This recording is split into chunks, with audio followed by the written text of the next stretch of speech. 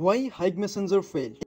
If you can remember, back in 2020, Hike was a popular messaging app with some of the coolest features. It was the only Indian messaging app to compete with global giants like WhatsApp. In fact, Hike was way ahead of WhatsApp in terms of features. It was the first messaging platform to provide free voice calling over cellular network and Wi-Fi across the globe even before WhatsApp. And it was the first social messaging app to start a mobile payment service in India. But still the app failed to survive. Unlike WhatsApp, Hike had too many features. Although it was mostly popular for stickers, the app was crowded with so many features like checking cricket score, commenting, updating status, sending messages, news, voice calling, adding stories, receiving and sending payments, group voting, and many more. They added so many features frequently that it became complex for a user to use the app properly. Users found it so complex that they moved to WhatsApp as it has a simple interface and was very easy to use.